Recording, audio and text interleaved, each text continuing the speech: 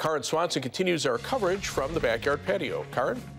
Hi there, Gary. Yeah, it's cold out here, but I want everyone to know that I am playing it safe this evening. I'm dressed from head to toe in multiple layers of clothing, and I'm only a couple of steps from the door. But you know, we do have some cold wind chills on tap for tonight, and with wind chills this low, the risk of frostbite and hypothermia do skyrocket. And if you look at the table, we're going to have low temperatures tonight in the lower teens below zero and winds of up to about 15 miles per hour. Now, what that means for us is that frostbite can set in on an exposed skin in about 30 minutes or less. Symptoms of frostbite include numbness in your fingers and your feet to pale, waxy skin. And doctors at Meteorologist Hospital say the best way to prevent frostbite is to dress in layers.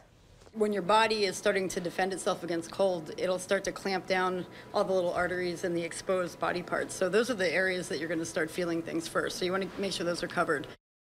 And with hypothermia, which is when the body's temperature drops extremely low, symptoms of that include slurred speech, confusion, and also lack of coordination. Some of the more serious symptoms are shallow breathing and a progressive loss of consciousness. So definitely don't want anything like that to be happening tonight. Another tip from doctors is dress in layers and avoid cotton. You don't want to wear cotton because you want to wear some sort of fabric that's going to wick that moisture away from your body so that you have a better chance of staying warm. Very important information. I'm sure people think that they've heard it all before, but sometimes we need those good reminders. Yeah, she wants you to stop talking so she can come inside. Yeah, sorry, Karin. Get inside. There she goes. Yeah.